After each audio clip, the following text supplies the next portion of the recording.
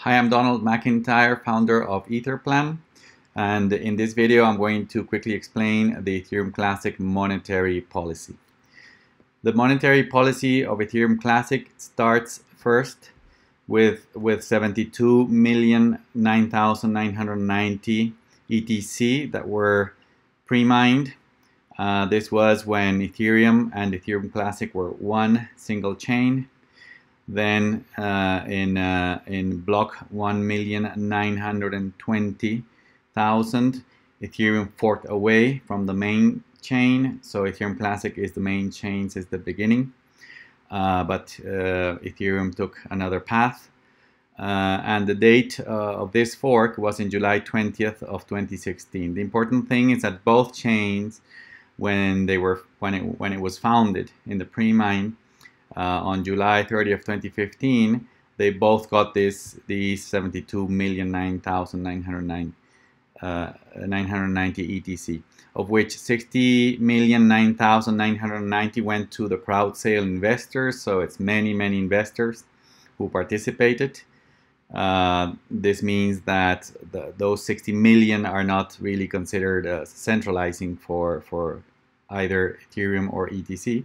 And 12 million went to the developers, co-founders, and the Ethereum Foundation's treasury. These 12 million, several million were already sold by them, especially on the ETC side after they forked, because they attacked Ethereum Classic by selling in the market. And that's when, for example, Barry Silbert bought millions of ETC at a ridiculously low price, below $1 per ETC. And also, even the Ethereum Foundation sold their ETC to depress the price and try to end the main chain. But that's all political and anecdotal. This video just wants to say that this is the pre-mine. ETC also has this pre-mine, but in a different composition than Ethereum because of these events that I said. Then Ethereum Classic changed the monetary policy. Originally, Ethereum had a monetary policy when both chains were one that it was to issue 5 ETC per block, and then it had an uncle block reward that would include the 2 uncle blocks, to add 2 uncle blocks to the main block that was chosen every 15 seconds, and a small fee as an incentive for miners to include uncle blocks. This is because of a propagation issue in the network, so it was judged at the beginning that it was good to have uncle blocks. For blocks that had the block and the maximum capability of 2 uncle blocks, plus the incentive fee for miners, the total reward in that case would have been, or it was, from block 1 million to 5 million in the case of ETC, for 14.0625 ETC per block, or Ether in the case of Ether. Then Ethereum changed their monetary policy. They lowered it from 5 to 3, then from 3 to 2. Then recently they changed the fee model, so they're burning ETC. And that's managed non-algorithmically and in a non-deterministic way, manually by the Ethereum community. In the case of ETC, it was changed where this first era, or era 1, from block 1 to 5 million, it would pay as it was set in the beginning. This era ended in December 11th of 2017. And the inflation in this first era up to block 5 million was 14%. And the supply at the end of this era was 98,491,770 ETC. The era 2 went from block 5,000,001 to block 10 million. It went from the end of the previous era, December 11th, 2017, until March 17th of 2020. And from then on, the algorithmic and deterministic monetary policy of ETC, that's important to note. ETC has a monetary policy forever, and that is going to have a cap of 210 million ETC, and is going down in these steps. from era 1 to era 2, entonces the block reward of the main block was reduced from 5 to 4.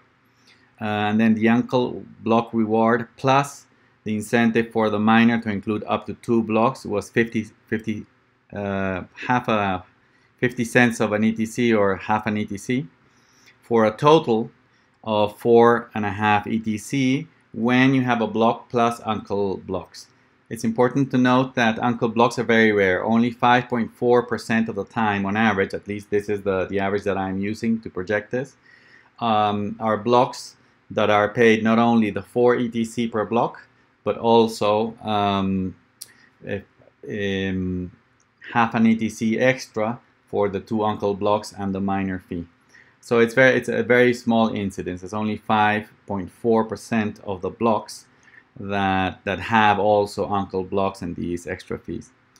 Then the inflation in this period was 8.12%. So you see how just like Bitcoin does the halvening, ETC in these eras, every 5 million blocks, it does what we call the fifthening, because it's a 20% discount every 5 million blocks.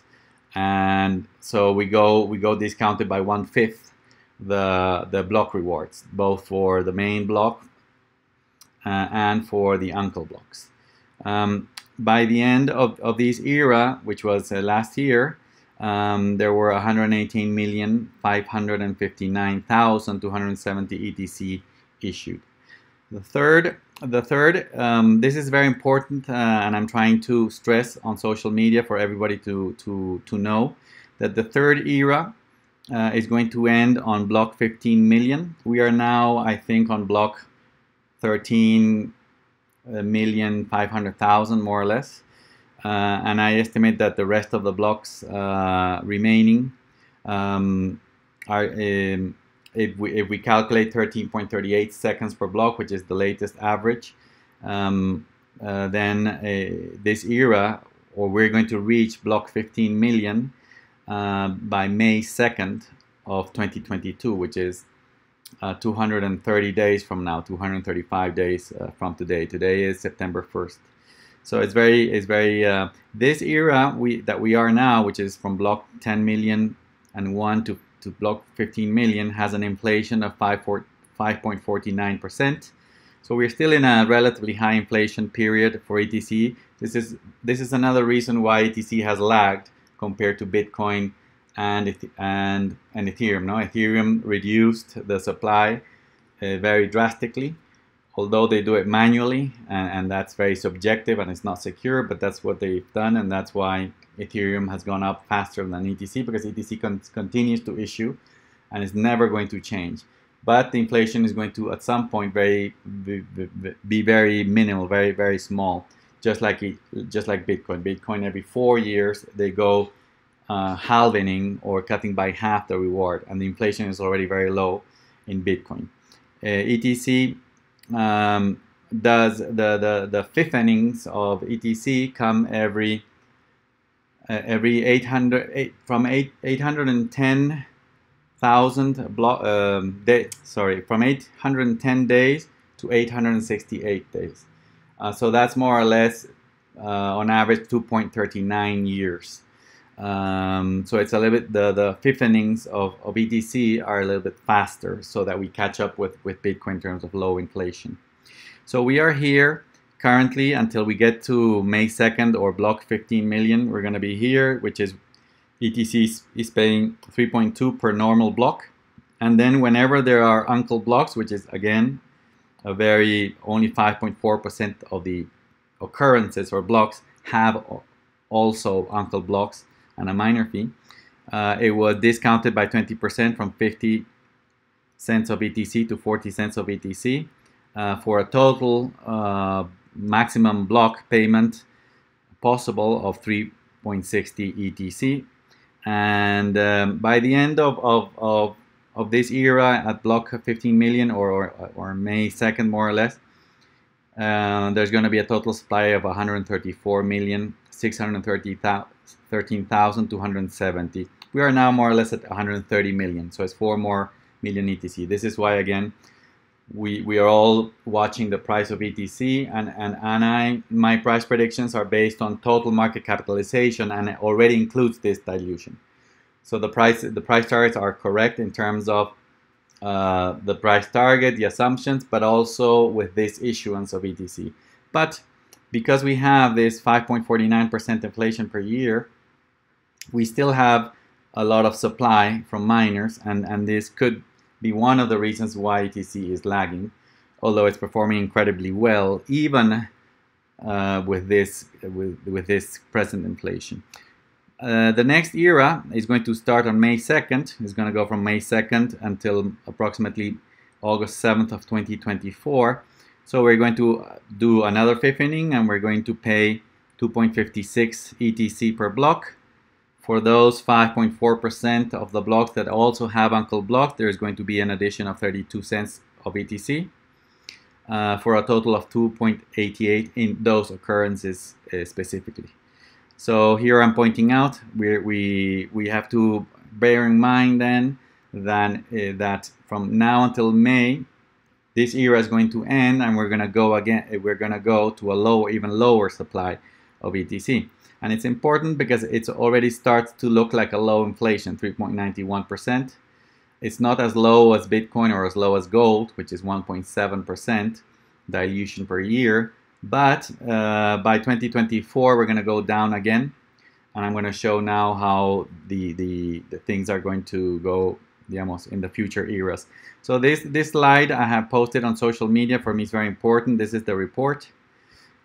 To bear in mind that we are in this nearby event, no, and that is going to repeat every 2.39 years, or more or less 868 days tops. So this is the article, the Ethereum Classic Monetary Policy, where I explain all the components and everything in detail, and how the ETC monetary policy is very similar to Bitcoin's monetary policy. That was on purpose.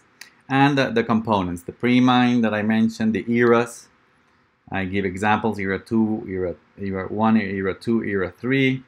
And here in this table, I put a projection of all the eras until the year 2136. No? So every 5 million blocks, you see here, block number 0, 5 million, 10 million, 15 million.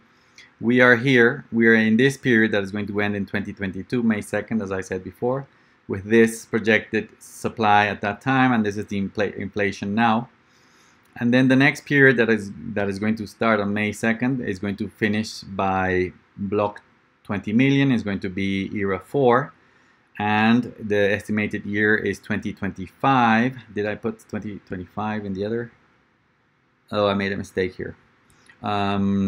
So it's 2025, not 2024. No, or maybe it's 2024 because maybe it was in December or January, something like that. And in this estimate, I use a different day count. Let me go back. So both must be correct.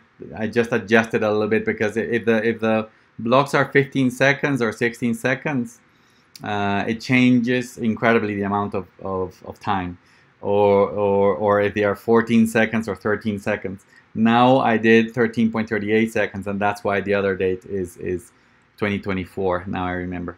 So both are right. It just depends on what. But and are also very close. It's usually a difference between 30 and 50 days, depending on how many seconds on average the ETC network is producing blocks at. Okay, so in this era, as you can see, the inflation is going to go down. In this era now, in the era that we're going to start, we're going to start on May 2nd, is going to be 3.91, and then by 2027 or a little bit earlier is going to be 2.87, and then by era 6 in 2029 is going to be 2.16, and you are going to see here, like by 2036 we're already below gold and an inflation of less than 1% supply of the this period where we are still with an inflation of nearly 4 and going down to 3, 2, 1, etc., we don't have to be very concerned, because the growth of Ethereum Classic, like in Bitcoin at the beginning and Ethereum, etc., is much larger than the 4, 3, 2, or 1% inflation. There's many more people buying ETC than the amount of ETC that we're producing on a daily basis or yearly basis. Proof of that is, or not proof, but an indication of that is that the daily volume of ETC, depending on who counts, can be from $800 million a day to $4 billion a day, and that's millions of ETC per day, and that's very, that volume can very quickly absorb the supply that we're producing. Well, anyway, so this article, I'm going to put this link in the below this video, and so it has the block rewards explanation, incentive to add uncle blocks. This is for miners to include the uncle blocks, maximum uncle blocks per block, uncle block rewards, uncle block rate. Everything is explained here in detail. Discount of rewards per block, and then the resulting, all these rules that the monetary policy has results in this overall supply and